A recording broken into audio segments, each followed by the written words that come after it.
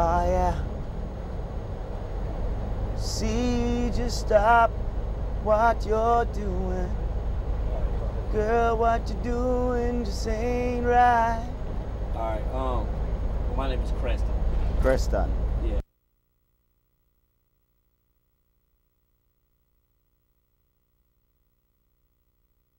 Much respect. So, I understand you got military experience? Military experience, yeah. I was in the Marines for about 4 years. So what was that like? What was It was one of them experiences where I think it was a good experience overall. That's where I did a lot of growing up, I would think. Met a lot of good friends, met a lot of bad friends too, you know what I mean? But it was one of them experiences that made you kind of appreciate life. You know, we're in the first Gulf War, so that's kind of a wake-up call also, you know what I mean? And I think my tour wasn't a bad one. All right, no, hold it. Make sure, yeah, hold it. Hold on, wait a little bit. Now, you're performing in front of military members and everything, and this might be the only entertainment they see, because you know a lot of people are going deployed back. I'm sure you see the news and everything. Yeah. And I mean, how does that feel being just some entertainment they might see for a year? They won't see more entertainment for a year. Well, this is probably the second time I've done something for like USO or something like that. So I know that feeling. I mean, it is. I feel good to know that you know, I'm able to do that. You know what I mean? To go out and entertain. You know, because these guys are going to be gone for a while. You know what I mean? Some of them are just coming back. It depends. So being there, I remember I was in North Carolina. Where was this? Camp Lejeune. I think with Will Smith. They came in there a long time ago. That time it was Jazzy Jeff, and that was exciting. Just to know that he was performing on bass and everything was, you know, I mean, just the whole energy of it was really exciting. So it's exciting on my part, you know, I mean, because I don't know what to expect. I mean, you know, but I know it's going to be a rocking crowd. I know we're going to probably have we're going to have some fun. All right, and what would you say something special to the troops downrange? I mean, because you know people are losing their lives. I mean, I know I'm in the military, and I don't want to go. You know what I mean? But I mean, just any words like a morale issue, like to affect their morale or anything. All I could say for all the troops fighting down there is, they got some better looking women in America, so y'all better get y'all asses back. I don't think you need more morale than that, dog. That was my morale. Hell. Ooh, I had imaginations, boy, yeah. And it's all true. So, yo, come back, yeah. And while you were in the military, you were recording, were you working on Oak Carolina? Is that what I read? Yeah. Like that? I used to go back and forth from North Carolina to New York. And it was like, what was it, 18-hour drive altogether back and forth? Yeah. Just to make records, you know what I mean? And I did that the whole time. Matter of fact, when I did a song called Big Up while I was in the military. Actually, it was in my uniform when I did that track in New York. And it was on my first album. And then I think it was, I'd say about 4 or 5 months after I was discharged from the Marines, I did Oak Carolina, and then it was like a huge #1. So got a huge recording deal then, and that was the start of it all. I mean, would you say that, let me make sure this is just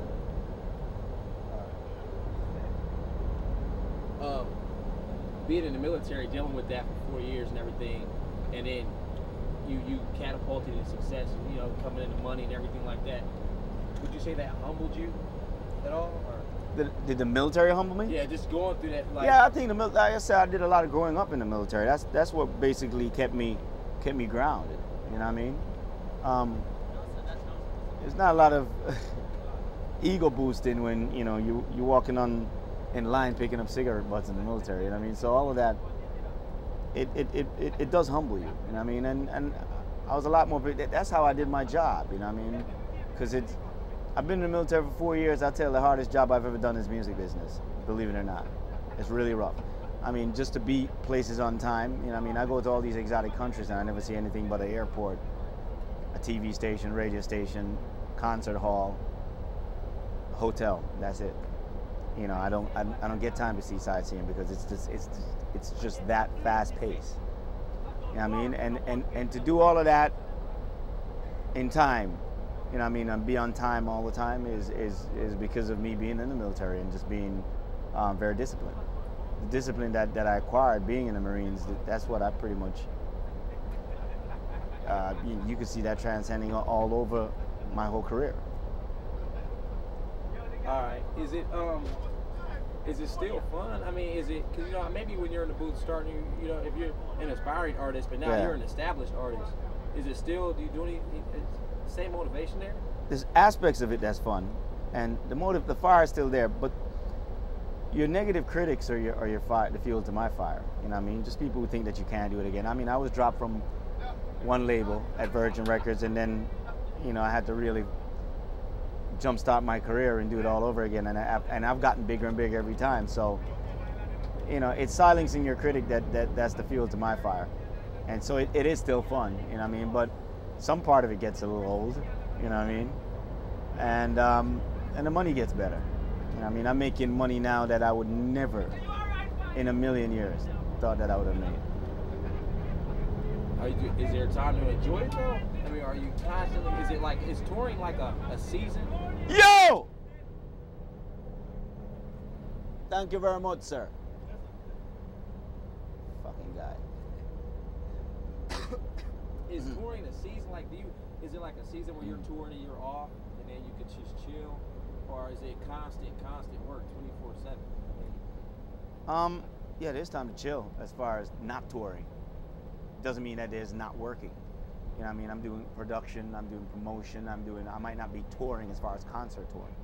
Like right now I'm doing an album, so I'm not doing like full-fledged tours. I'm doing like spot dates, you know, in the meantime, because I gotta finish this album, and I got record companies, I got a new record company which is Interscope, and I got people on my case, you know, trying to get this album done. So that becomes a challenge. But there's always work. You're always working.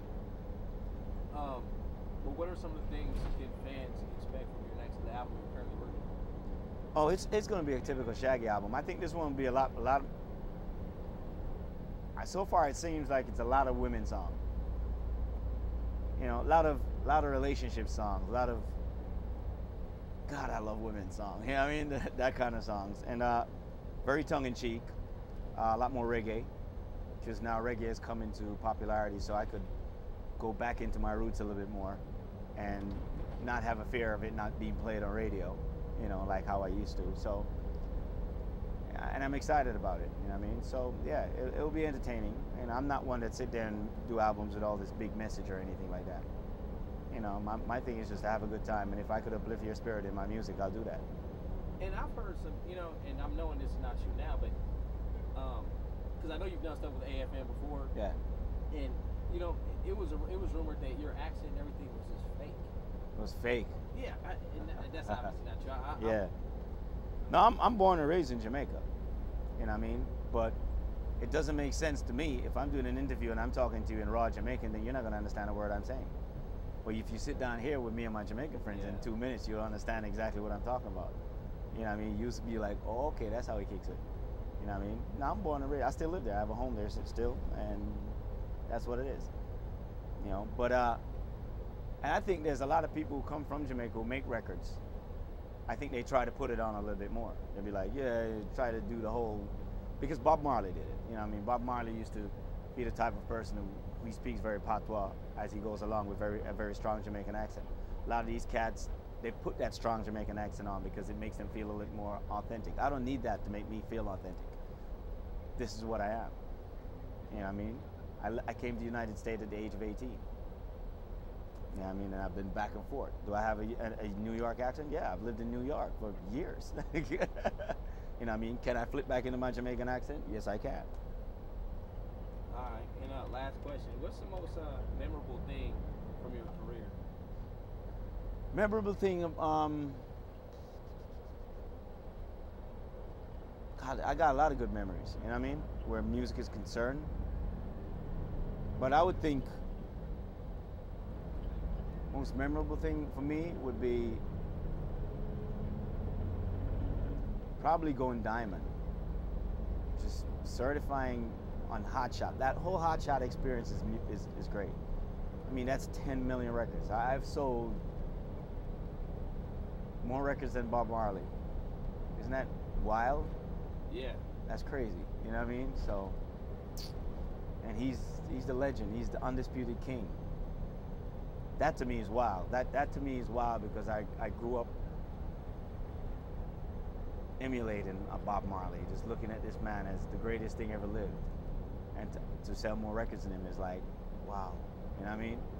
And he's still the undisputed king, no matter how you look at it. You know what I mean? But yeah, that whole Hot Shot experience was wild for me. Yeah. All right. Is there anything else you want to add? I mean, no, I'm just saying. I'm just happy for the opportunity to come here, to come and do this concert tonight, and just say, hey, I'm really curious to see what it's about. You know what I mean? Just to get the vibe. Yeah. A free concert's not. You know, I wouldn't expect a diamond artist giving a free concert. Hey, well, I'm with it. You know what I mean? I'm with it. It's cool. It's cool. Why not? All right. All right, man. That's good, man. Thanks a lot, man. Cool. Appreciate it. Looking forward to the concert. All right. Is there gonna be women at this place though? There should be. There should be. All right. Huh? Or normally when they have concerts, it's just like pure dudes.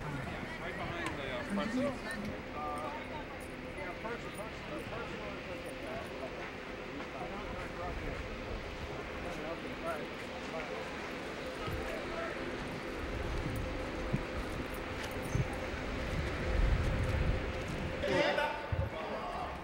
Good jobs.